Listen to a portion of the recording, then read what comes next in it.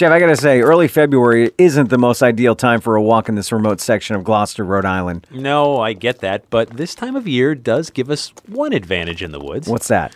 Well, with no foliage, we can see a pretty good distance among all the trees on either side of the road. Oh, that's true. So I take it we're looking for something in the woods? We are, Ray, and from what I've heard, this creature's hard to miss. We're here in Rhode Island, right near the Connecticut border, searching for the burning beast of Glocester.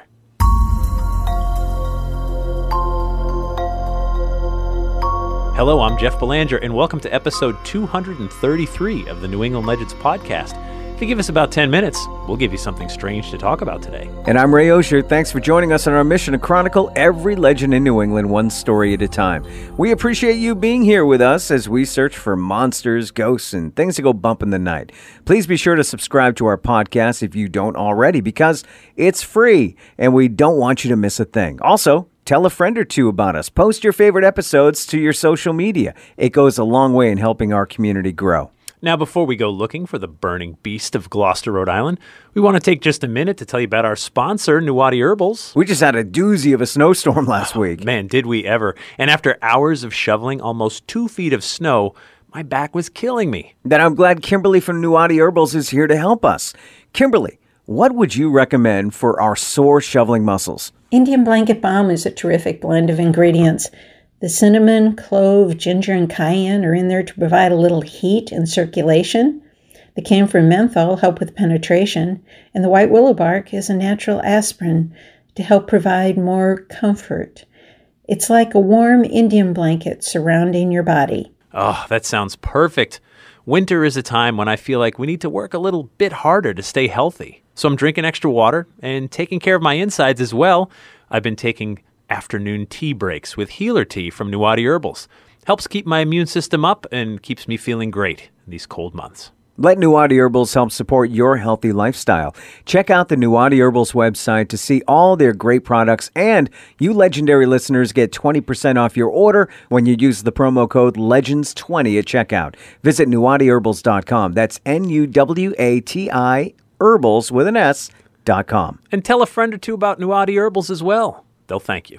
All right, so we're in this remote section of Glocester, Rhode Island, looking for a burning beast. We are. It's a strange creature that's been spotted more than once, but decades apart. A creature with ties not only to the town of Glocester in northwestern Rhode Island, but also to pirates, including Captain Kidd. Captain Kidd? Oh, that's cool. I know. So we're going to have to make 2 stops back in time to figure this out. First, let's head to the winter of 1896. It's early February of 1896, and Gloucester local Neil Hopkins is walking home after a day's work on Dandelion Hill. As he approaches a dark section of the road, a loud noise grabs his attention. He hears some kind of large animal lurking nearby in the woods. He snaps his head to look and sees something he'll never forget. Hopkins explains. It was as big as an elephant. It seemed to be all afire. It had a hot breath. There was a metallic sound like the clanking of steel against steel. The beast didn't seem to be strong in the wind, for it chased me only a short distance and then plunged off into the woods. I could hear the dead branches and twigs cracking under the heavy tramp, and I am certain the beast had no tail. So the beast had no tail? I mean, that's a strange detail. Or maybe Hopkins got a look at his backside when the beast ran into the woods. Maybe. Now, this strange encounter becomes the buzz of the town. It even makes the newspapers. Some think Neil Hopkins saw a cow. Come on. I mean, who would mistake a cow? And out here in the woods? Yeah, no, I get it. But others suggest maybe it was an escaped circus bear. All right, so a circus bear did terrorize a few local farms last fall, but he hasn't been seen since. Still, you'd think Hopkins would know what a bear looks like. His description sounds nothing like a bear. But most folks in town think Hopkins saw the infamous burning beast of Glocester. Their memories drift back to a story they heard from just over half a century ago from a local pirate named Albert Hicks, who went searching for the buried treasure of Captain Kidd on a Glocester farm. All right, so let's head back again, this time to 1838. It's the summer of 1838, and 18-year-old Albert W. Hicks is back in his old stomping grounds of Foster, Rhode Island. A little background on Hicks. He's the second youngest of 7 sons. Headstrong and scrappy, he never attended school, He worked on his father's farm instead, where he quickly learned that the working life didn't suit him. At age 15, he ran off to Norwich, Connecticut, and began his life of crime. Hicks is obsessed with pirates and highwaymen. He sees himself as a burgeoning buccaneer. 1838 is about a century too late from the golden age of pirates. Still, the stories survive and inspire young Hicks. The stories and the treasure. There are plenty of tales of buried pirate treasure all over New England. You just need to know where to look. Still, the would-be pirate does find plenty of trouble in Connecticut. He's soon arrested and put in jail for theft. The only thing that suits Hicks less than work is jail. I mean, he's still a kid. Being locked in makes him a little stir-crazy. Being scrappy and clever, he manages to escape. For a bit. Until he's captured and jailed again. Okay, so back to the summer of 1838. Hicks has returned home to Foster, Rhode Island to regroup. Since childhood, he's heard stories of buried pirate treasure nearby. But then, one day he overhears a local whispering that a few Spanish doubloons were unearthed recently over at the Page Farm in Gloucester. Albert Hicks is excited. He's heard some of Captain Kidd's loot was buried near here, and if doubloons were discovered, that has to be it. Captain William Kidd made a fortune off the coast of Madagascar. Like many pirates, he started as a privateer. During the King William's War in the late 1600s, Captain Kidd plundered French vessels off the coast of northern New England. The guy amassed a fortune, but most of it has been buried and presumed lost. However, Kidd had a close friend in Rhode Island, the pirate Thomas Paine. When Captain Kidd was on the run, he anchored in Jamestown, Rhode Island, and asked Paine to help him hide some of his bounty because the authorities were closing in. That treasure could be anywhere in Rhode Island, or split up into multiple locations. So acting on that lead of Spanish doubloons on the Page Farm, Albert Hicks gathers a crew. There's John Jepp, Ben Cobb, and Ben Saunders, all from Gloucester. They wait for night to fall. They sneak onto the Page Farm with picks and shovels and start digging for treasure. The young men are digging near some turned-over dirt. Hicks assumes this must be where those doubloons were discovered. The other boys may have their doubts, but gold fever and trespassing can cloud your better judgment sometimes. The group are so focused on their digging, they hardly notice a strange noise approaching. But then, the crew sees something unlike anything they've ever seen before. They run for it. Albert Hicks describes what they saw. It was a large animal with staring eyes as big as pewter bowls. The eyes looked like balls of fire. When it breathed as it went by, flames came out of its mouth and nostrils, scorching the brush in its path. It was as big as a cow, with dark wings on each side like a bat's. It had spiral horns like a ram's, as big around as a stovepipe. Its feet were formed like ducks and measured 1.5 feet across. The body was covered with scales as big as clamshells, which made a rattling noise as the beast moved along. The scales flapped up and down. The thing had lights on its sides, like those shining through a tin lantern. The story spreads around town about this strange dragon-like creature that lurks near the Providence Turnpike. Others claim they've seen it too, and a legend is born. And that brings us back to today.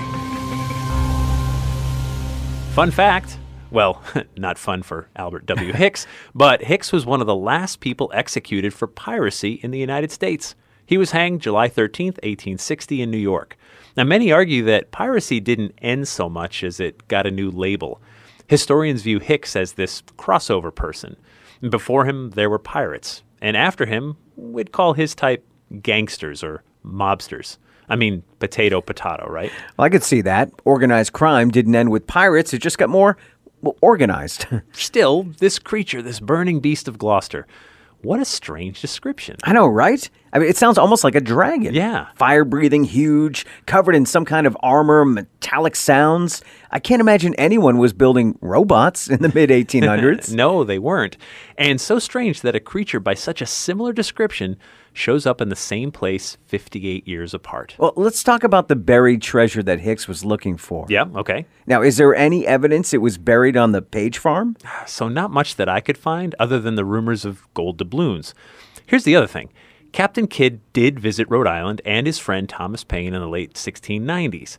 And in a letter written by Captain Kidd's wife to Thomas Paine, she asked him to deliver some gold to a man to help with her husband's legal defense. Which kind of implies Paine had some of Captain Kidd's gold to share. Exactly. So once Captain Kidd is executed for piracy in 1701, well, I can't imagine Rhode Island pirate Thomas Paine was too concerned with returning the treasure to anyone. So maybe Thomas Paine kept whatever there was, or maybe he buried some of it should Kidd's crew come looking for it. That's all we got.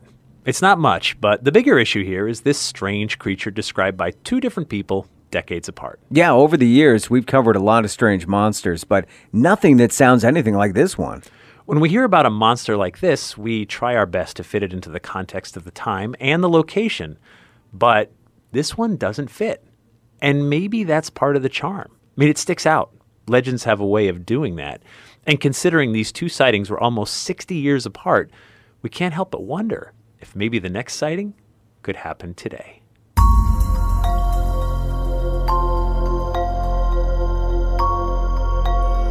And now I'm looking over my shoulder here in Glocester, Rhode Island. That's the power of a legend. And you know who powers us, Ray? Our Patreon patrons. That's right. For just $3 per month, they get early access to new episodes, plus bonus episodes and content that no one else gets to hear.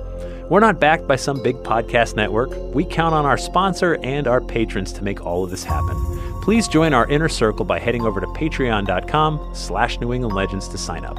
Thank you to Dylan J. Schlender of the Reels of Justice podcast, and thanks to John Bashford, both of them, for lending their voice acting talents this week. And our theme music is by John Judd.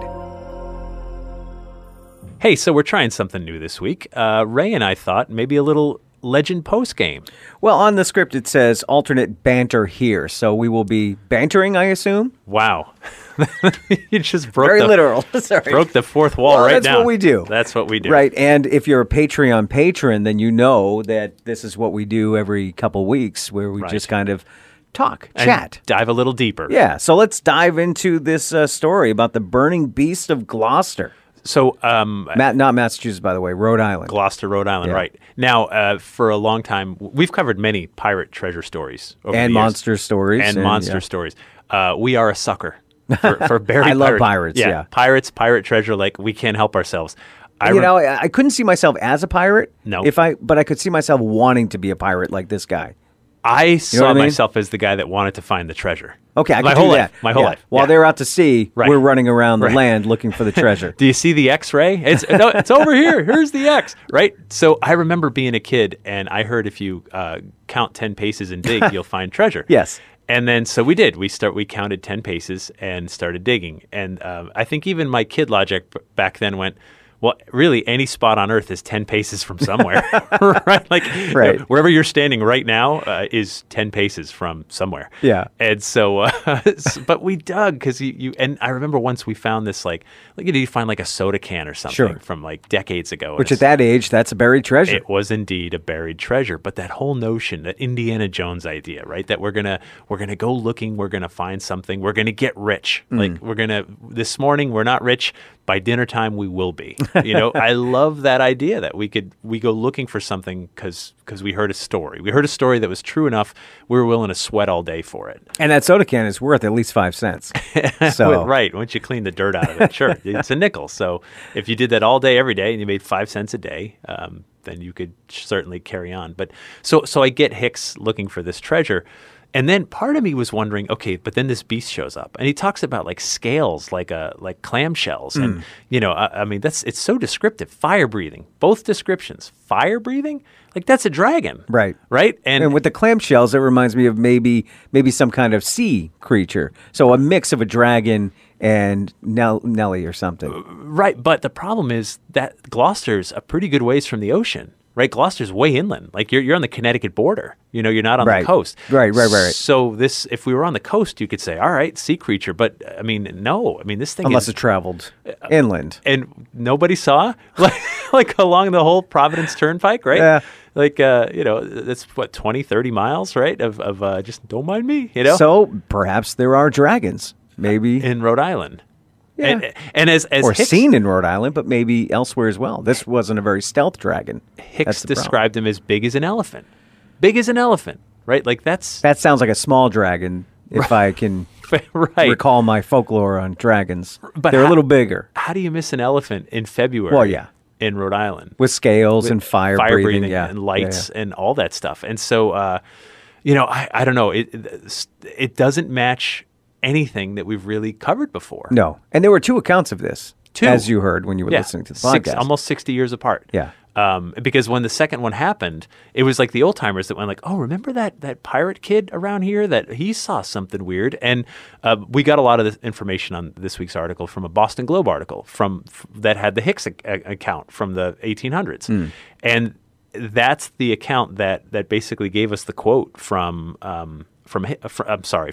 Hicks was the pirate. It was the other guy. Okay. Neil Hopkins' account was the second one.